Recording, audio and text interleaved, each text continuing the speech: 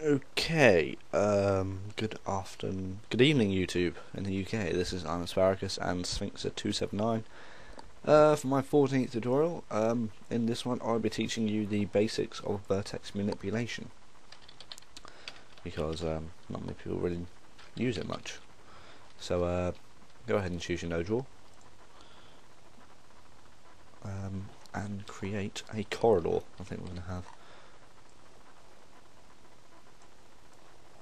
which is 192 units wide,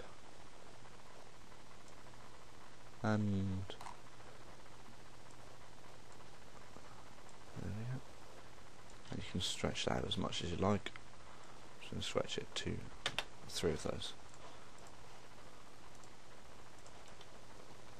So first you need a couple of walls, so put one on that side at 128 units high, and just copy that straight to the other side. And I'm just going to texture this real quick with dev textures as always.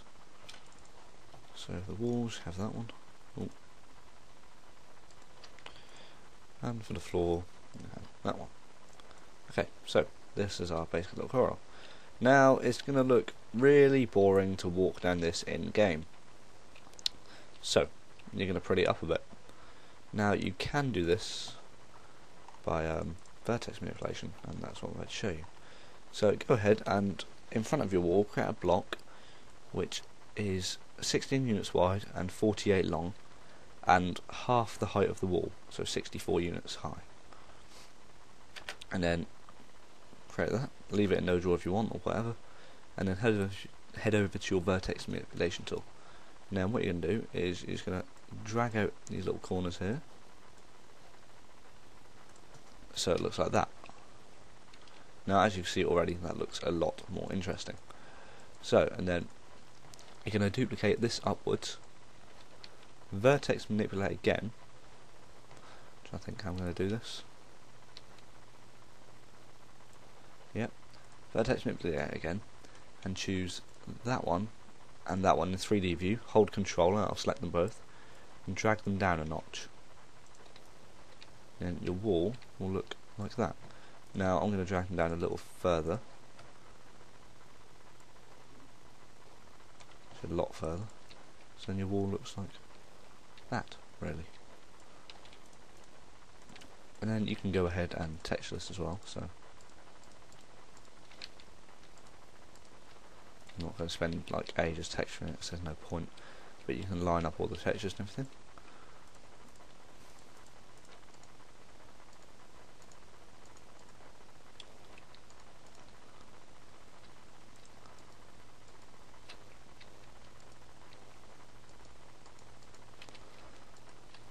That's the point, if somebody can teach me about aligning textures correctly, because I don't really have a clue, in all honesty.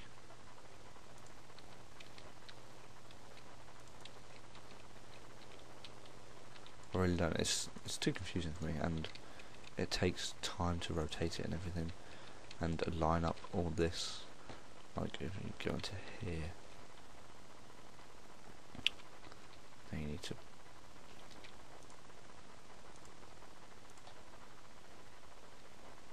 shift the y-axis up to there, so that looks normal, and it's too much hassle for me. Sorry. So you have your basic little thing there, so you're just going to group those together and tie that, press Ctrl T and tie it to a func detail, because it's a fancy piece of architecture. So then you're going to copy and paste that across, Ctrl L to horizontally duplicate it, and then you can place these down your corridors at like 1, 2, 3, 4, 5, 6. So that is roughly 80 units away, I suppose. There.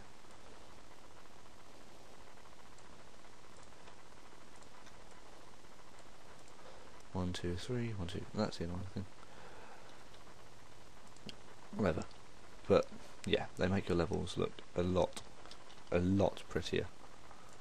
And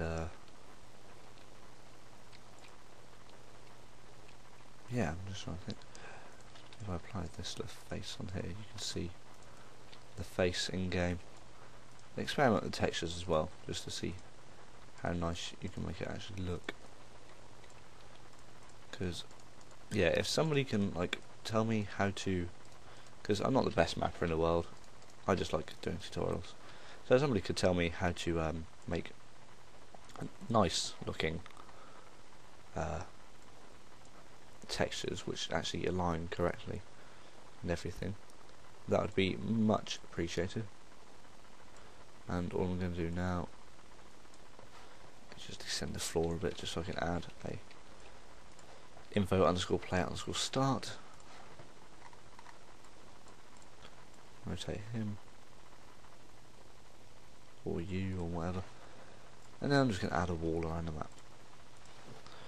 That's what I always do. Now walls as well, you can Vertex manipulate these bastards as well. I'm going to have a little wall like that.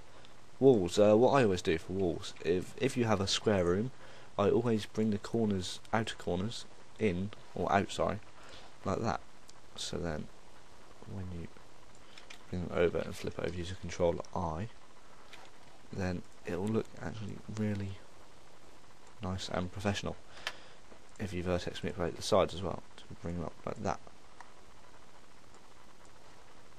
So you have almost done. Bloody hell. Control L. Now it looks a lot better, in my opinion anyway. But go ahead and text this wall.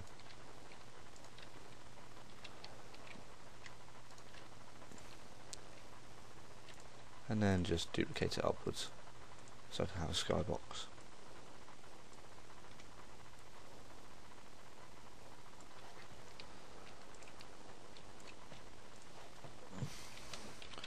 Tools sky. Sorry if this isn't very interesting, but it's necessary. And then I just need to make a little flat bit on top. And remember, whenever testing a map, always compile with your light on. So that means, oh dear, got no draw up here, that's not good. And on the outside, get rid of that. Get rid of no draw everywhere, because otherwise it does bad stuff to your map. Well, not really bad, but still.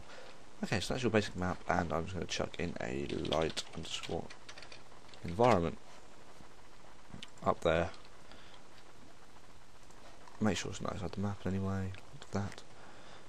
Alt and enter for the properties, change the colour to a light yellow, brightness of around 75, and point it where you want the lighting to be directed. Okay, so I'm just going to run this map after saving it as Vertex, for example. And let that compile. Oh, come on, compile quick, because it's been going for 8 minutes and 42 seconds. There we go, that's compiled. I'll just go and test this in game, see you in a second. Okay, so here we are in game, and I'm just going to load the map. Hey. See, now that looks a lot nicer. I mean, seriously.